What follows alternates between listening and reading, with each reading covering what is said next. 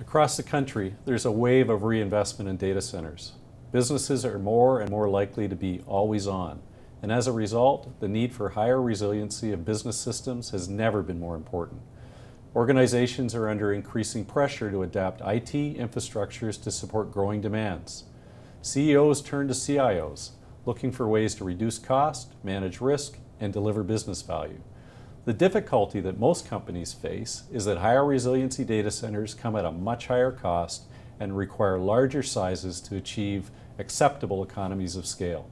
Flexible cost structures and partnering capabilities allow businesses to rapidly scale up or down. To step up to this opportunity, CIOs will need to turn their organization's IT infrastructures into more agile and automated environments that can support change while managing the associated risks.